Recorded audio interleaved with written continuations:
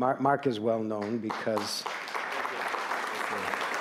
he interprets, I guess, conventional new technology to the masses, but also has promised to show us some of the latest tchotchkes. So it's great to have you here. Thank you, Moses, and it's an honor, a privilege to be here, especially with such esteemed company, and thank you very much for your time. We don't have a lot of it, well, for me anyhow, so I want to dive right in. And I'm calling this Tech It Out, and this is sort of a lighthearted look at what's available and relatively affordable today. Tools, and that's really what gadgets are, right? Smartphones and tablets and accessories. These are tools to help improve your life, improve the quality of your life, give you information that can be very useful to you, and some aids that can track your activity and ways to monitor and see it, and of course gather more information. So instead of, we call this sort of the digital health industry, and I don't mean biomed, as Alex talked about in depth, but more consumer tools that are available for health and wellness. As Moses says, my bio's in there, so I don't want to spend much time about who I am, but it says on my business card I'm a technology evangelist, but I'll change that to technology translator. Whether I'm writing articles for the likes of AARP or Costco or MSN or USA Today, or whether I'm doing TV work with CNN or at the movie theaters with Cineplex, my whole thing is breaking down geek speak into street speak, making sense of this very overwhelming and intimidating sort of technological age that we're in. So I think the biggest trend that we've seen over the last couple of years, I'll call it mega mobility. This is the migration from a computer at home to devices that we carry on us that can do almost, if not everything, that a home-based computer can do, if not more. Your smartphone or your tablet, for example, can shoot high-definition video. It's got integrated chips like GPS that makes these devices location-aware. I can say to my iPhone, when I get home, remind me to call my mom. And because my phone knows where it is, geographically speaking, it won't remind me until I pull into my driveway to call my mom. And I'm referring to Siri, by the way, the voice-to-text technology built into many of Apple's products. So smartphones and tablets are sort of the most exciting thing that's happened over the last couple of years. And then there's this new trend that sort of combines the two, and they're often referred to as phablets, half phone, half tablets. Case in point, this is the Samsung Galaxy Note 3. It's a 5.7-inch smartphone, and I want to emphasize the word smart. There's a lot of technology under the hood here. In fact, I was showing somebody backstage in the green room that this device you can read articles just using your eyes. You don't have to flip with your fingers anymore. So imagine if there's someone in your life that has dexterity problems, or even simply taking the GO train or the subway to work. You can hold the pole and just with your eyes go up and down and read the text. It actually moves while you look with your eyes. So they're getting smarter and smarter, and excellent for accessibility issues as well. So that's definitely where what we're talking about. These are computers. Make no mistake. Smartphones and tablets are computers in a super thin and light form factor that lets you do a number of things while on the go. We have an increasingly mobile culture, regardless of your age group, and this lets you stay connected. It's your lifeline to the world with those who matter and the information that matters to you.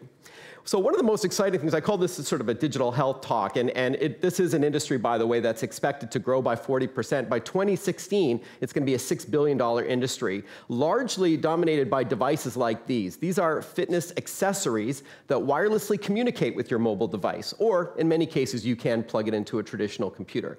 And the idea is pretty much the same, such as this Nike Fuel Band that I've got on my wrist here, which you can see in the middle. These devices can track your movement throughout the day. So they've got built-in technology like accelerometers. They've got like a pedometer that counts your steps, an altimeter that can track whether you're going up or down stairs, and show you this information visually in an app or application on the smartphone or tablet or at home on the PC. And again, information is paramount. That's what we're talking about here. Seeing this information, your activity throughout the day, can provide incentive for you. We all can use a little kick in the butt to get active, and this lets you see in graph or chart form how you're doing and help you monitor and set goals for yourself and even get rewarded for doing so. So a couple here in the top left is the Fitbit. That's the Flex. There's a few different other models. And we're talking about sub $100 devices here. Some pedometers are also like the clip-on type that lets you wirelessly communicate with your mobile devices.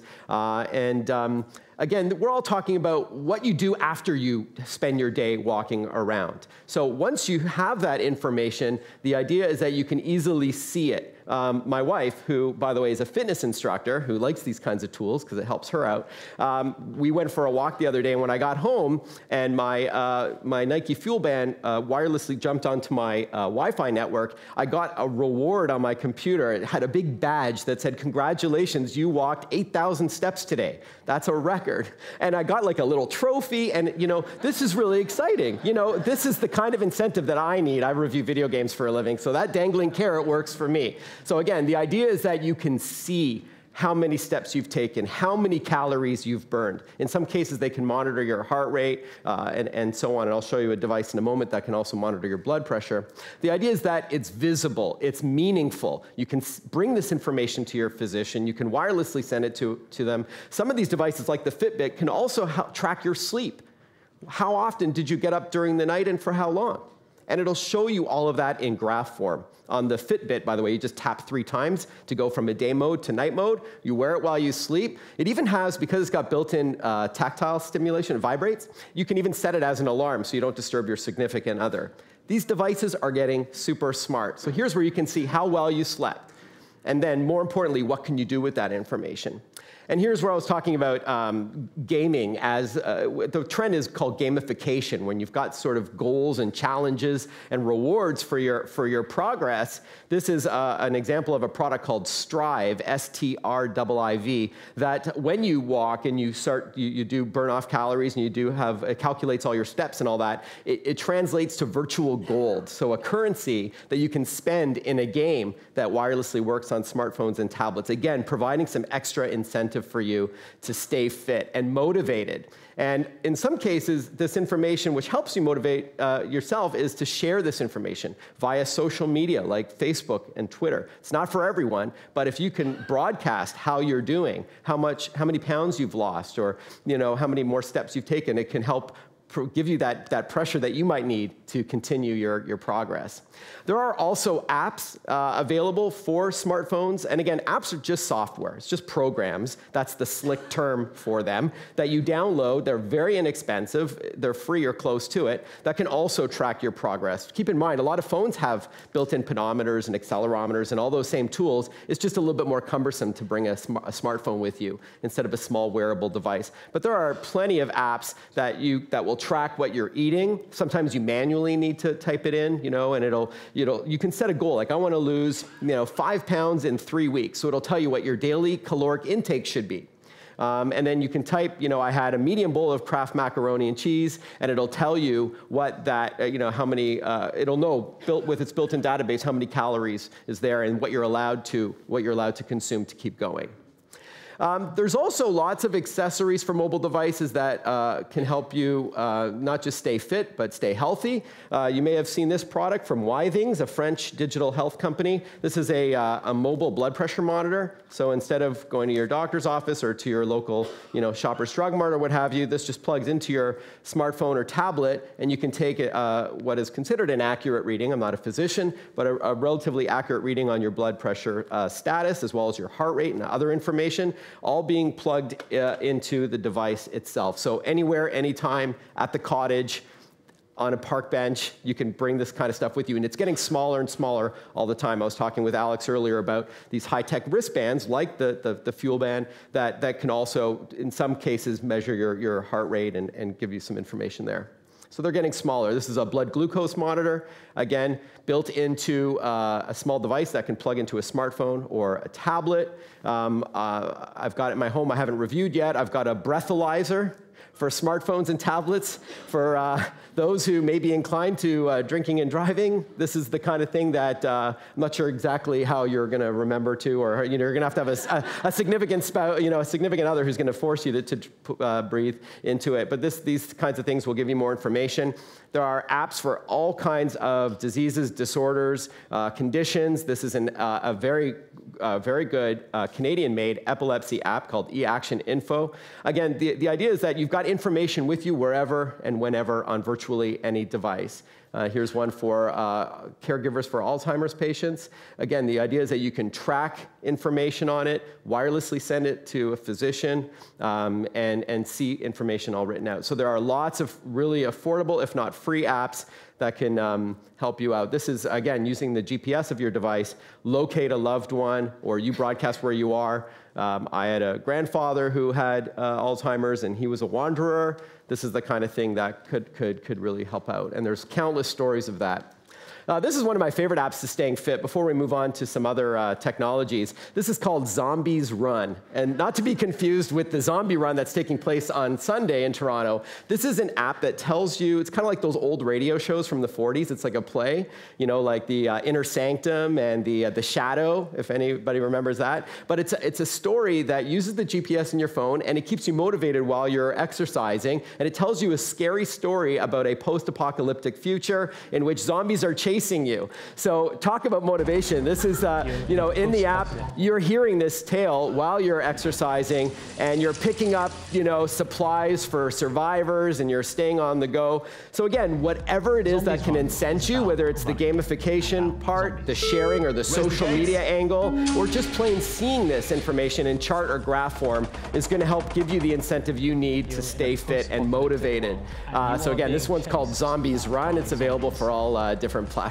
So that's a cute product right there. Again, you've heard the expression, there's an app for that. There's 1 million apps now available at the Apple App Store, and 1 million apps at the Google Play Store, and many hundreds of thousands between Windows and BlackBerry, the other two big players. Yeah, those are what the stores look like. I'm sure many of you are familiar with that. So digital health and this whole trend with technology as a tool to help better track your progress and show you information. It's not limited to mobility. There are a lot of tools in the home as well. On the left is a scale that is a Wi-Fi scale that not only measures your BMI, your body mass index, but your weight, but it wirelessly sends it to a password-protected website. So again, it helps you track if you set some goals for yourself, some weight loss. So instead of guessing, like, yeah, I think my jeans are a little bit looser, this gives you concrete information. There is a feature to have your weight broadcasted on Twitter. That's not my thing, but that is available. So that's the Why Things, the same company, by the way, that makes the blood pressure monitor.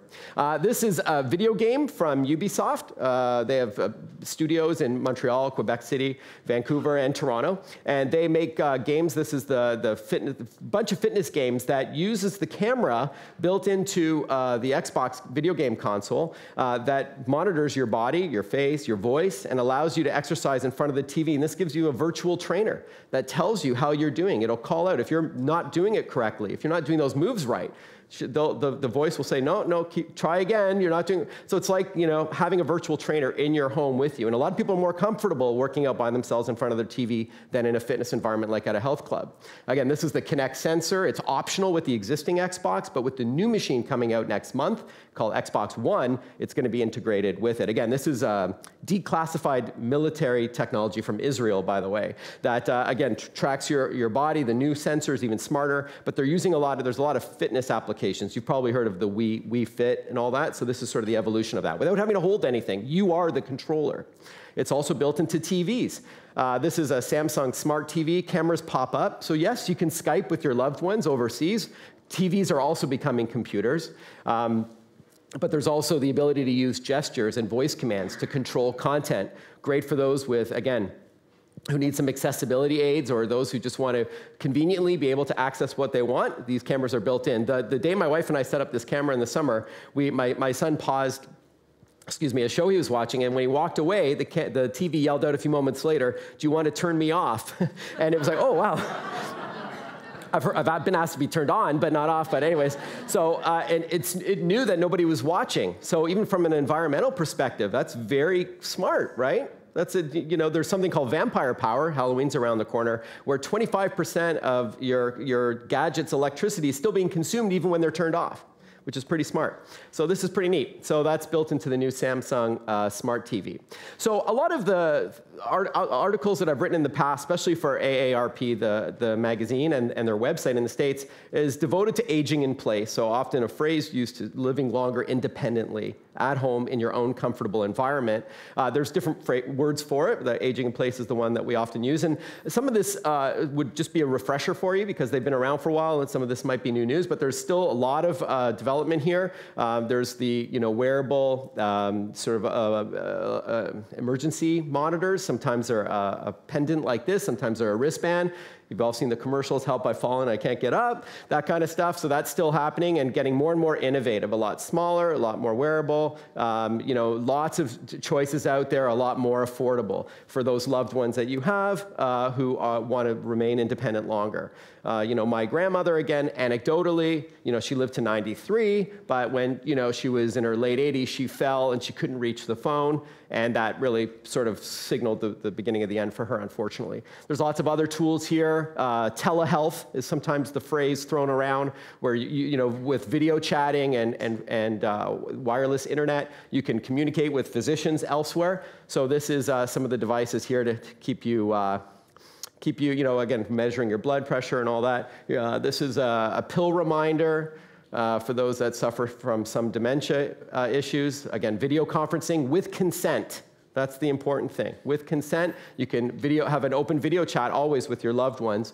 And then this is kind of interesting. These are the new breed of sensors for the home that could tell a loved one or a caregiver remotely what that person is doing at home or what they're not doing. So for example, if the fridge hasn't been opened in 8 hours or less, obviously you set the parameters, you could be notified on your mobile device that your mom or dad hasn't opened the fridge in a while if they're suffering from, some sort of problem. So you could know that. Or if they haven't left their bedroom by 9 a.m. and they're an early riser, then you also can be signaled. So whether the sensor picks something up and alerts you or doesn't pick something up, you can put these on fridges, medical cabinets, medicine cabinets, and all that. So that's also something you're going to see a lot more of. And then you place them around the home. Every situation is different. It's often a combination of sensors and cameras and whatnot. So before I wrap up, and I actually do have a little bit more of a show and tell for you, I wanted to also just take a little peek into the future.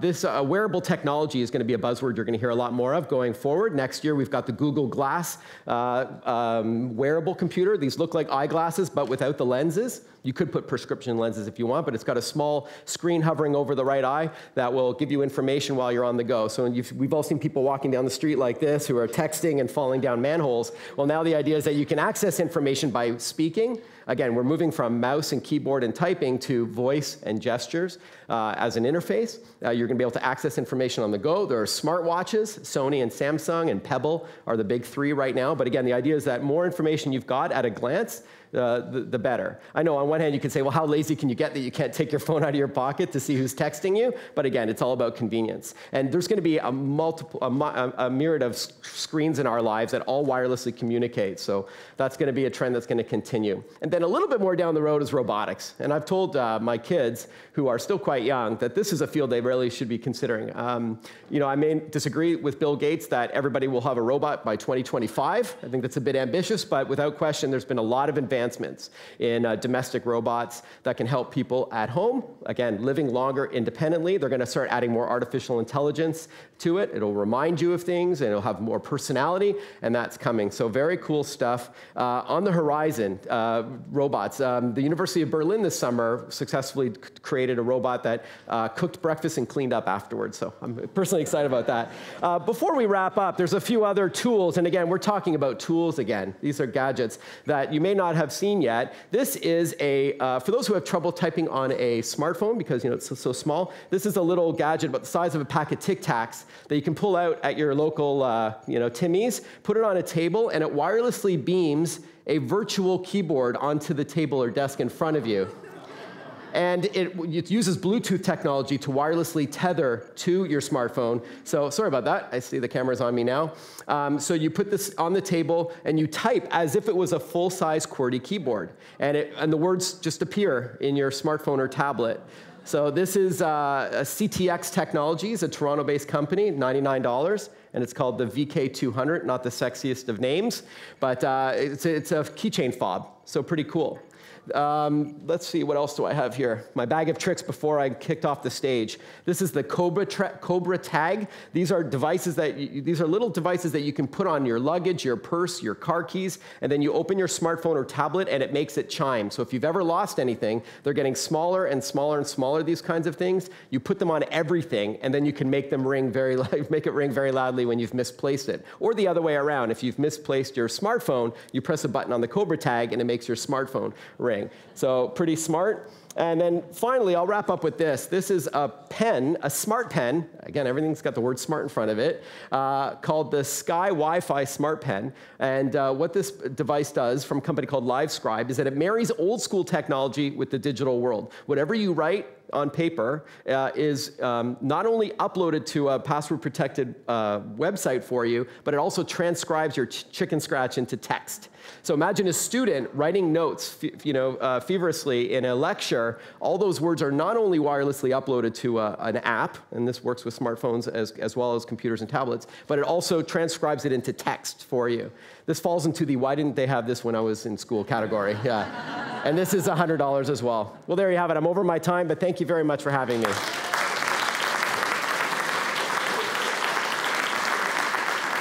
Thank you.